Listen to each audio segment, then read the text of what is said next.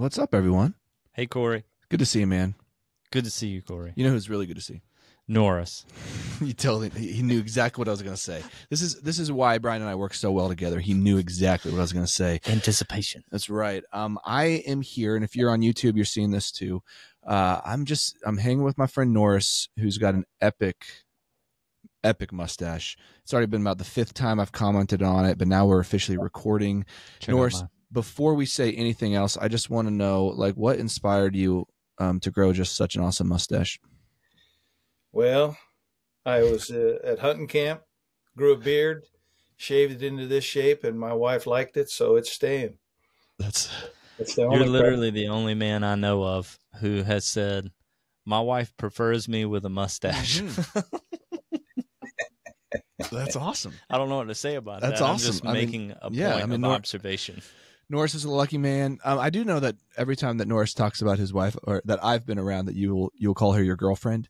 It almost always catches me off guard. So like the email the other day was like, "Hey Norris, do you want to be a guest on our podcast?" "Yeah, I'm traveling with my girlfriend right now." And it always catches me off guard just a little bit. Yeah. It works. It still works. All right. Well, hey, let's. We're going to set this up today. So Norris just gave you a little bit of that background, but we've been running through 248's observations of urban characteristics of urban movements. And Norris, I've heard of you, learning from you over the last 5 to 8 years. I don't remember the first time I ran across some video about you talking about farming and the Northwest that leads to I don't know, I'm excited to hear more about it. It leads to movement principles and all that stuff. But before we go, I remember the first time anyone introduced me to you said something like, you're like the only one who like Terry Bradshaw like touched your butt like every day. You're like the only person I know. Is that can you unpack that a little bit for me, because I'm a little confused?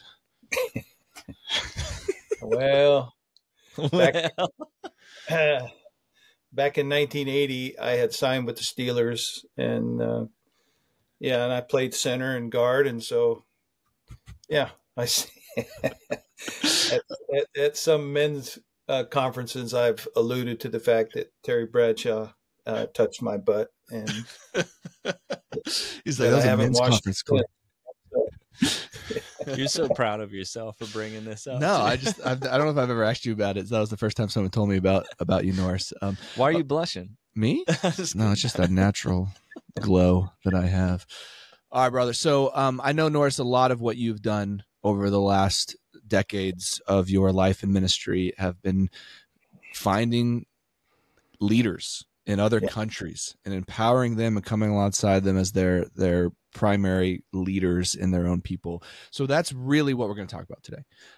But first, before we go into that, we just love to hear a little bit of who you are, like a little bit of your background, but also just like, how'd you get into disciple-making movement principles, planting the gospel that multiplies disciples?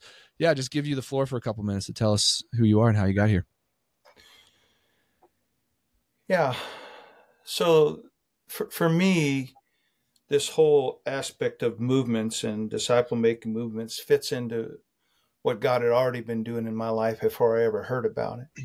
And it started early on in my life with my dad, who was a business guy, who helped me to understand who I was and what my identity was, and that my identity was never going to be tied to what I did and to my performance. And so that was big medicine for me as a little boy. He would say to me verbatim when I was a kid, if he saw me getting prideful about something, he would say, "So which molecule of your existence are you taking credit for today, son?" Wow.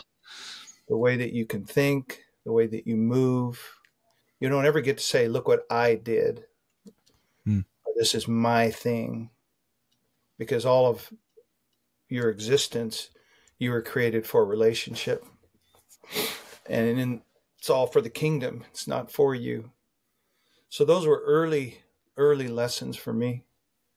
Another thing he said to me when I was a teenager, he said, whether you're scoring touchdowns or cleaning the toilet, he said, neither of those jobs define you. You bring who you are to those jobs.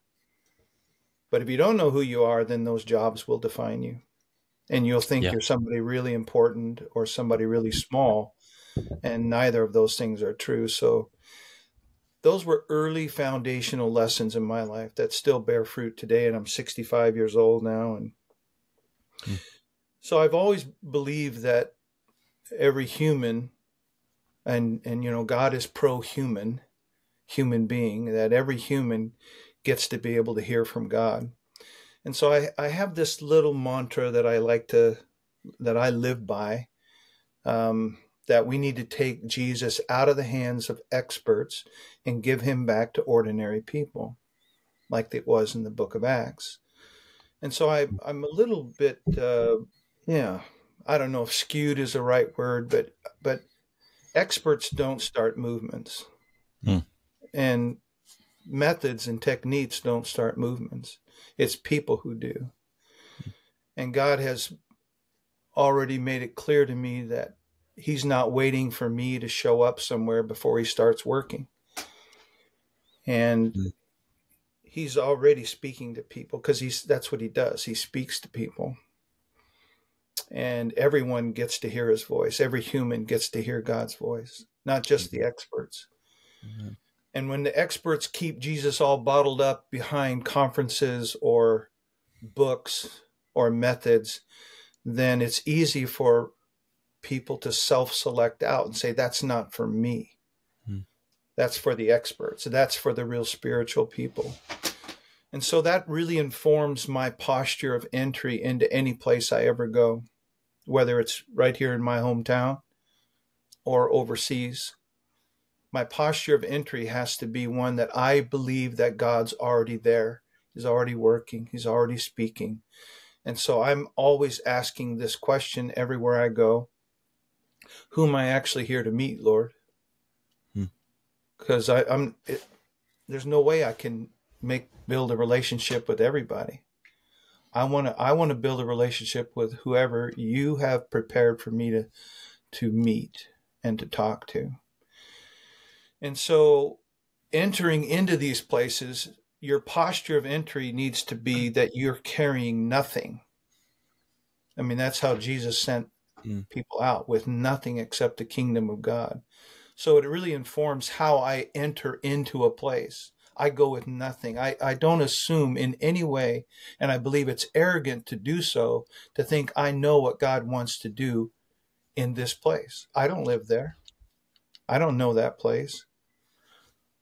And so I go in with this mentality, because especially when I go into places in Africa or the Middle East or, someplace, they just, my color of my skin, people assume I have everything.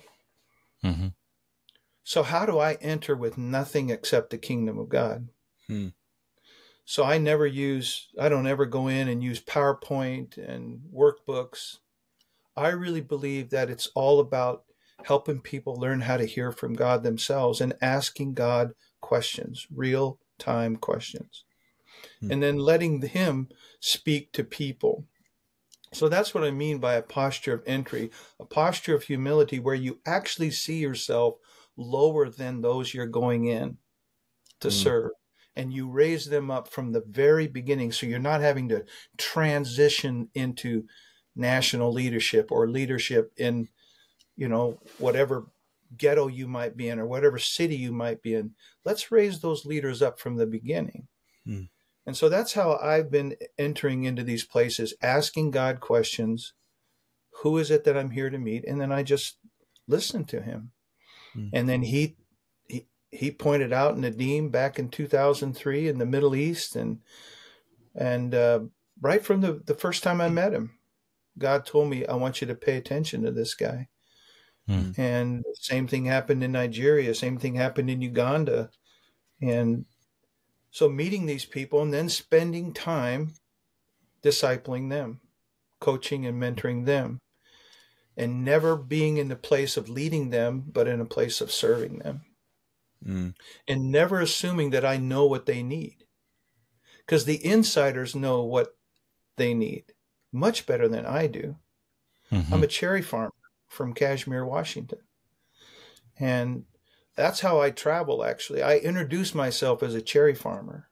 not as a missionary, because people will still talk to farmers. They don't change the way they talk because I'm a missionary or I'm an expert in movements, or, they stop being real with you, and they start talking about things they think you want to hear because you're a missionary. But farmers, they're safer. I can talk to a farmer. And so I don't know if that's a bit of introduction, to this topic, insider leaders. I just believe that in every place I go, I want to be in a listening posture with God, with the people, and let them hear from God themselves. Yeah. Yeah, man, that's so good. So giving a little bit of more meat to this this conversation in the context that we're in here is, so that same idea, right, is here in an urban context, like just like Kansas City, 2.3 million people, the same idea, but even on a very micro level, right? So like more and more, understanding of people groups and around affinity groups and just people that we have a reason to be around. Like we're trying to always find those insiders, as close to the ground as possible, have a reason to exist, right? So a lot of that, like people, they're hearing this, they know that, we've sat on this subject already a little bit on this podcast. The reason why I wanted to bring you in on this is because of the global picture that you've seen now for the last, I don't know, couple decades. Maybe you can unpack a little bit of what you've done. I mean, you just mentioned Nadim, and I've been trying. Nadim's going to be on this podcast at some point. He said yes. We just got to figure out when. And we were sitting in a room together. Was that last year with a bunch of Novo leaders and Nadim leading that time? And it's great because I don't think anything in that room we would have said, "Hey, Norris found this guy," right? I mean, you're just in the back of the room, just chilling, just hanging. I mean, there wasn't an expert vibe coming off of you, even though you've been doing this forever and you live and breathe it. It's very much like you're doing exactly what you described. Is like you find the one who could reach the many, who's the insider, and it's like you're just raising that person up. But what we've seen in the Middle East, the fruit of that ministry is crazy. I mean, dude, just crazy stuff that Nadim and all the people on the ground there. So it's just as an outsider looking in, I'm like, that's amazing, just watching that. But is there, like, maybe unpack a little bit of the history, like what was like the early years experimenting with some of this, if there's any stories that come up as you've been a global catalyst. We're just story time with Norris.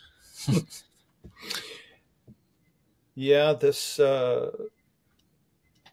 idea of inside leaders, I'd read some things about it, but to be really honest and candid, when I first went into the Middle East in 2003, everybody told me I was going to fail going in with this posture, because they said that's not how missionaries work. You need to go, you need to learn the language, and you got to do it that way. And I to each one who came to me with those admonitions that of intimate or failure in the horizon, I would say, man, I'm glad that's what God's called you to do.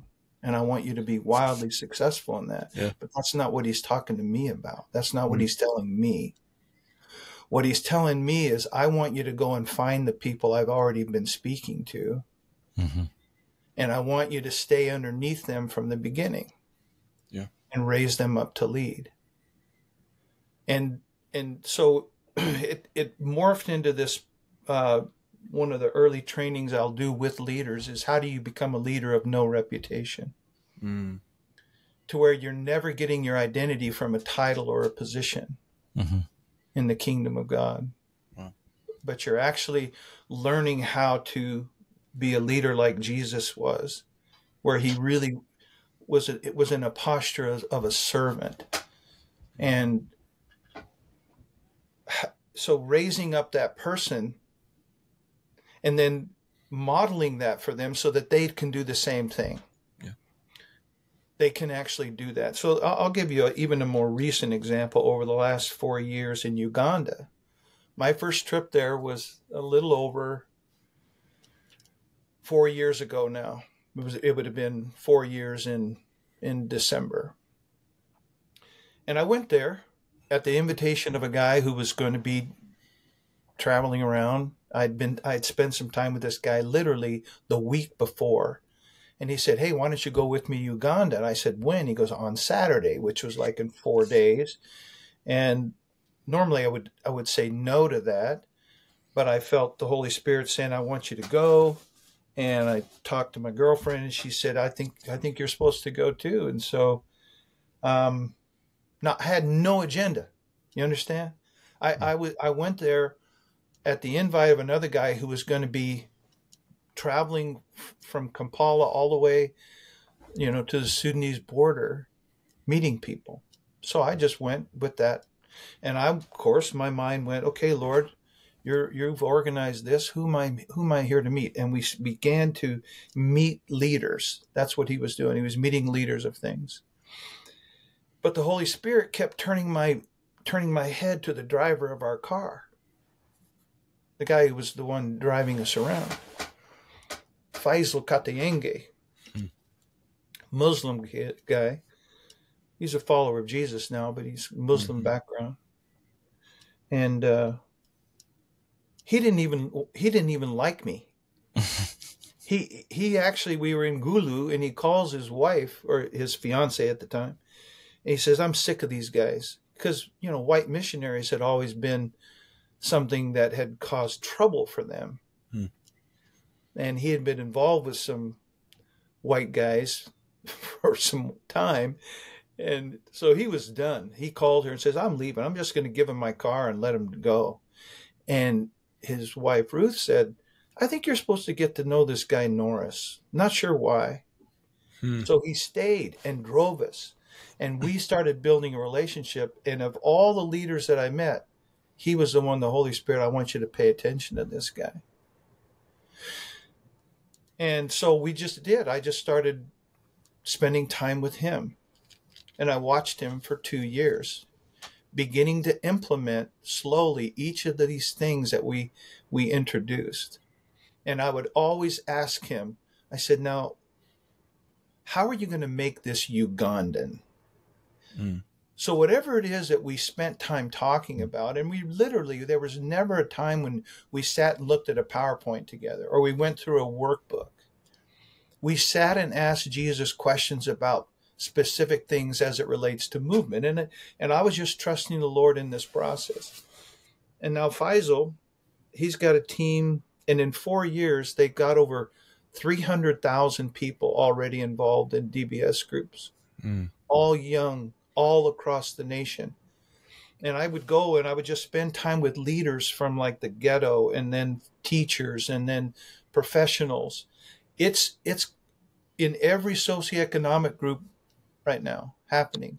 Praise God. And, I was just there in December, and here's a guy that a year ago when I prayed for him, he was the leader of a gang, and now he's making shoes and employing other gang leaders. We actually had the mayor of that city come to us.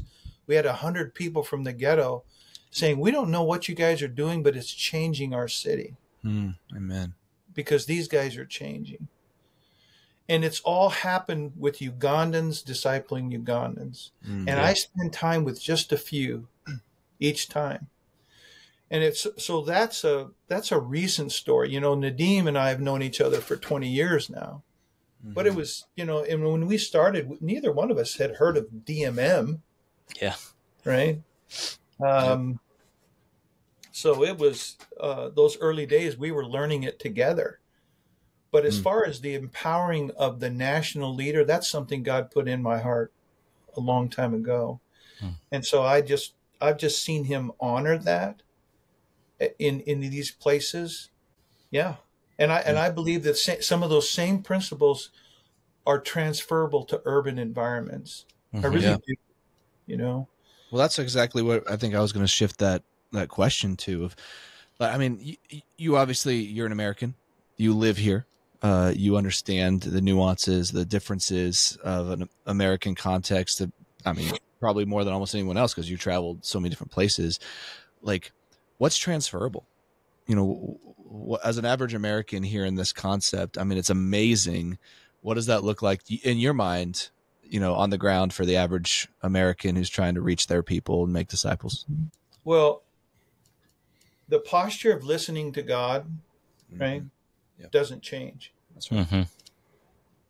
It's when we think we know what to do that I think we get into trouble. Yeah. Like I'm a cherry farmer, right? And so I'm really wanting to get better fruit. So I go to a conference and they say, you know what? We added potash to our soil, and man, our cherries are like crazy. So I'm thinking, okay, I'm going home, and I go home and I put potash in my soil, and all the trees start dying because my soil was already full of potash. And that's what I described as what we often do in Christianity. Mm-hmm. This is the latest, greatest thing, and now we're just going to transfer this same thing from place to place. Mm-hmm. Instead of going into a place and listening to God, because he's never scratching his head going, man, this is a tough place. I don't know what to do here. God never has that response. We do. But when we fail to listen to God, when we fail to go into the tent of meeting and ask him for the new tactics for the next battle, where to go, all the little details, we stop listening and we think we know what to do because this worked over here. That's right. So that's one thing that's hugely transferable that we don't often do. Amen. And I think one of the other pieces that for me has been, I've been going after this for about a decade, because we're good at helping people know how to hear God's voice in the quiet. We all want to have our quiet time. But most of my life is busy. Most of my life is chaotic. What does his voice sound like in chaos? What does his voice sound like in the busy din of each person's ordinary life? What does his voice sound like? Yeah. And helping men and women learn how to hear God's voice in their normal, ordinary life, and hearing God versus saying, well, I'm just too busy. I can't hear from God. Why would we let the enemy be Lord of busyness? Yeah. And busyness is one of the things that ramps up in urban environments as to why movements don't happen, because everybody's busy. Yep. Which is true. I'm busy. I'm 65. I'm busier than I've ever been in my whole life. But I have learned how to hear from God in the moment and ask him questions in the moment. And that's what I'm trying to disciple people into. Jesus is not waiting for you to do something more spiritual. That's right. He's right there with you in whatever job you're doing. And you can have conversations with him all through the day because he cares about every little thing you're doing. Sorry. And so this idea of listening and hearing from God, if it's easy to sidestep that and just bring in methods. Yeah. But that has to be a critical starting point. And everywhere I've gone, it transfers. Kampala is a huge city. Yeah. Yeah. It's huge and dense. Right? And people are, you know what it's like in the middle of it. I mean, it's just this, there's a rhythm that's there that you kind of can see and understand. And Jesus is right there. He's right there in the middle of all of it. That's right. Yeah. But if we don't believe that, if we don't practice that as leaders, how are we going to help others to hear from God that way in these simple, simple things? And the other part for me that I think, at least from Norris's perspective, any training that I do has to be able to be done by everyone in the room. Mm-hmm. Or why am I training it? Am I only training the experts? Or does it transfer to every person? And that just informs everything that I do. Because the enemy is so good at helping people to self-select out. Yeah. Yeah. They'll say, well, I guess you got to have this degree, or I have to have gone to that conference, or, you know what, I really am not a good speaker. I don't know. I don't know what you're hearing there, but I think that there's so much that's transferable that we're not even transferring, because we're relying on methods and tools, which are good. But how do we know those are the tools God wants us to use unless we're listening to him? Yeah. Amen. Yeah. Brian, he says, I don't know what you're hearing. Brian, what are you hearing? I just love the thing that transfers no matter what culture is just to listen for Jesus's voice and to join him. And I was sitting with somebody yesterday or Tuesday reminded me of this First Thessalonians passage that Paul is writing to the believers there and saying, like, I want to urge you to live like this more and more. And if you jump down, it's this, live a quiet and simple life. You should mind your own business and work with your hands, just as we told you, so that daily you might win the respect of outsiders. I mean, that's not like spot on, like center target of what you're saying, but it is in the sense of like, man, we're so often pursuing the next big thing, the next, whatever's going to feel like the thing that unlocks it, that moves us towards this or toward that. But yeah, that's what I love hearing from you, that I think people can walk away with is, just to walk into a new space and say, who am I supposed to meet here? And it might be nobody, and don't try to manufacture it. Mm-hmm. That's right. Listen and obey. That's right. We're building a carport at our house, and we started it last fall. And I hired this guy as I was traveling, and he said, you should take about a week to build this footing and this pour in place wall. It took 4 weeks. It took over a month. And I'm just getting pissed off about everything. And I got to be careful. I know this is being recorded. I won't cuss. So Brian never cusses. My wife kept saying, Norris, you got to bless this guy. You don't know what's going on in his life. Don't go off on him. I want you to, keep this posture of blessing. So it finally comes to the day we're going to pour, these retaining walls. And a guy shows up that I hadn't seen before. And it's a guy that he hired. Well, the Holy Spirit immediately pointed him out to me as I'm out there. Because I was just out there helping, just trying to do what I can. But this guy was hustling. I mean, he was outworking everybody. So I just went over and said, man, I just wanted you to know I see you, brother. You're really hustling, and I appreciate that. And, we started talking, and pretty soon this guy's troweling concrete and sobbing into my shoulder. He goes, I'm 60 days sober, and I just got out of jail. I want to get back to my wife, my son. Then he comes over the next day in his pickup, and we spend 2 hours just praying in his pickup. He hears from God his identity. Now I've been spending this time with him, and the Holy Spirit said to me, it's never just a construction job. The reason it took 4 weeks is I wanted you to meet this guy. Yeah. And, so what is our perspective about what's happening? If it's just, I'm so busy, we stop seeing.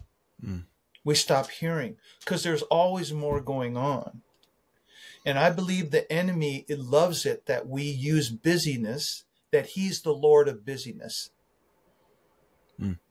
And busyness keeps me from actually hearing God's voice.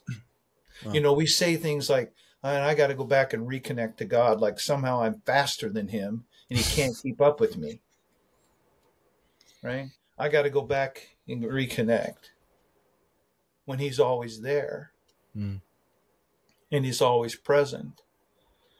And he's always doing way more than we think. And so that's why in Kansas City or in Kashmir, it's a different starting point. And unless I'm listening to God, I won't know what the starting point is. Yeah. I can make generalizations. I can, there's lots of things that are true about urban environments. But what if those things were actually opportunities and not obstacles. Like, what if those things could actually be redeemed somehow as opportunities that actually define where your starting point is? That's good. That's so good. Yeah, bro. I mean, yeah, I could sit here and listen, man, to that all day. If nothing else. And I think I know that's been something that's pretty significant in your heart, in your ministry of the last few years, is helping people hear from God and hear how God sees them, their identity. Yeah. I know that's so powerful. Maybe that's a podcast for another day to ask you just about that. But yeah, I'm with you, man. I think that even in the whole Discovery Bible study process, I mean, really in the end, what we're doing is we're listening to God and we're helping others learn how to listen to God. That's like our disciple making process from the ground up with people who are, I'm doing this with a handful of people right now who have never really ever touched the Bible, been in a church. Like there's actually someone recently in a DBS environment here that their I will statement, I mean, they're in a hard situation, bad roommates, pretty toxic, pretty abusive relationship. And this person's I will statement was, I'm going to pray for my roommates. And which is really cool, right? And then about 3 minutes later, I said, "Hey, have you ever prayed for anyone before?" He goes, "Nope." Like, so I was like, just kind of dumbfounded for a second. I was like, the first time you've ever really been in a setting like this, you're immediately putting into action. You're going to pray for your enemies. That most of us Christians don't even have a clue how to do that, right? Circled back a week later, asked him how it was going, or a few days later, and he was like, "Oh, it's been great. I've been doing it every day. I've been," he said, "I've been like spending time." He was calling it meditation and praying during that. And I was just like, I'm just blown away, man. And I'm like, I could have sat here and taught him a lot of stuff. Right. Like, but we just opened the Bible and said, what is God showing to you? Right. Like even at the very ground level, we're doing the same thing. We're just trying to get people at the feet of Jesus to hear what he has to say, what he thinks. And so I'm hearing you about the same thing with leader development. Yeah. Or for us, we're identifying disciple makers. We're looking for leaders, all that stuff. So, yeah, man, like we could talk and talk and talk and talk. So I want to ask you one thing, and then anything you'd want to add to that is like, so we here in Kansas City, we're running after this. We got a few hundred people running after trying to make disciples. We got, I don't know how many micro churches and settings like that, over 100 or 130 or something like that. Well, we just want more and more and more. We want more people joining Jesus in the everyday places, hearing his voice, making disciples, right? We want to know is God pressing on you anything to tell us? Because we're all ears. We're all ears. So I'm going to ramble here for a minute or two or a few seconds. Or Brian, if you have anything to say here, just as Norris, you're hearing from the Lord. But I will maybe summarize this also as anyone listening. Yeah, this is so true. No matter how, I don't know, if this is the right analogy, how high on the ladder you get, whatever leadership looks like, right? I mean, it's the same principle, right? Your neighborhood or your friend group, it's the same thing of, the Middle East that Norris talks about. It's finding the insiders, finding people with reason to exist. So I'm rambling now, but Norris, we're all ears. I'm hearing something pretty clear, and it has to do with my cherry trees. Okay. You'll never pick an apple off of a cherry tree. Impossible. Because they know who they are. The problem with their identity is not that they don't know that they're a cherry tree, but all the things that happen that me, the orchardist, I have to train that tree to produce fruit. Because on its own, it grows wild. And every year it produces suckers. Every year. And I have to take those suckers out of the tree every year. And they're suckers because they produce beautiful leaves. And they suck all this energy producing leaves when that tree's identity is to produce cherries, produce fruit. And in order for it to produce fruit, the farmer, you have to prune out all of those suckers that are growing, and they grow every year. And the tree will not prune itself. You have to do it. It's done in community. It's done together.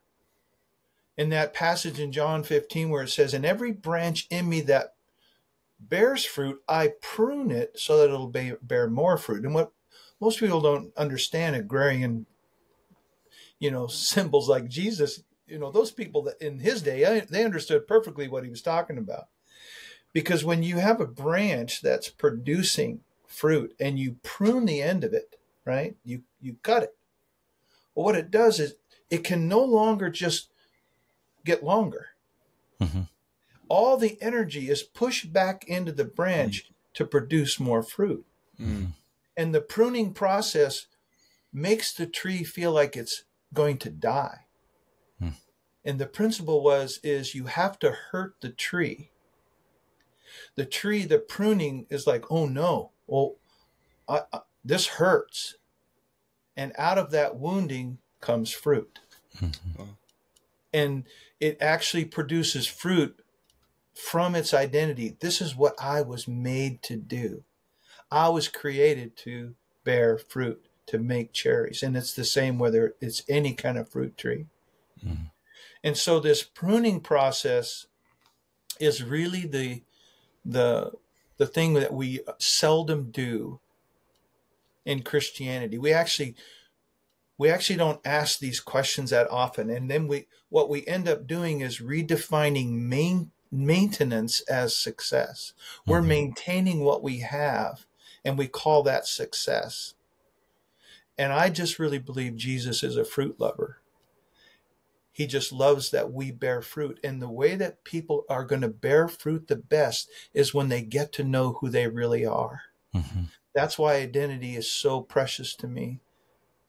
And that people know who they are, because identity is under attack in every way possible in our world right now. And we have the answer. We can help people come to know who they really are, know their identity. And so when you build teams based around identity, it's no longer a job description. And I'm not competing to be like Corey, because Corey gets to be Corey. And I get to be Norris, and Brian gets to be Brian.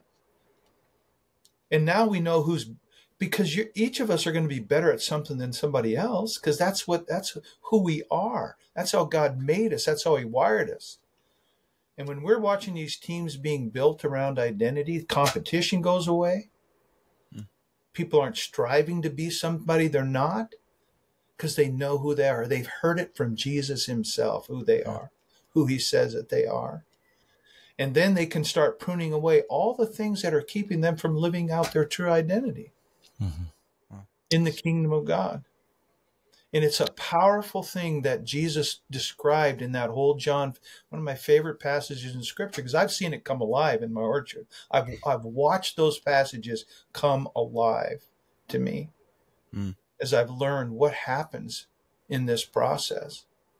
And how Jesus wants to do that with us, and we do it together. And it's not an easy process. We like our suckers.